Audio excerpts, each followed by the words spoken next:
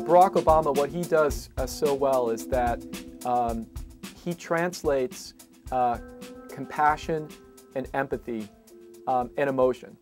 Positive emotion is what Barack Obama does so well. He inspires, he motivates. In some ways, he's watching Hillary Clinton and Barack Obama on the primary trail. You saw two heavyweights really going at it in terms of campaign heavyweights and also a campaign team. Both of them were excellent communicators with excellent strategies.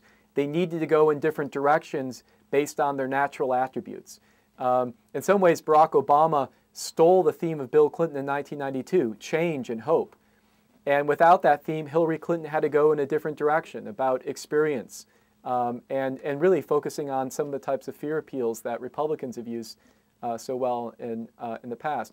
But if you notice, just like in a science debate, what the media was covering and what the public was most interested in was not in the complexity of the policy issues or the policy differences between these two candidates. It boiled down to information shortcuts and heuristics about character, experience, race, gender, religion, and most of the strategic messaging and communication were around those attributes and appealing to those heuristics.